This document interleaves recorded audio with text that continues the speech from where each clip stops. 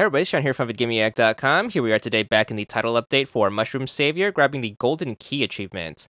Easiest level to do this in is going to be level 10, so load that up, and then what you want to do is you want to make your way up, slide across the ice to the right side of the level, push this box to the far right, and then just push it up. That should allow you to cross over, grab the key, and once you've done so, you should be good for this achievement. 200 gamer score, and that's all there is to it.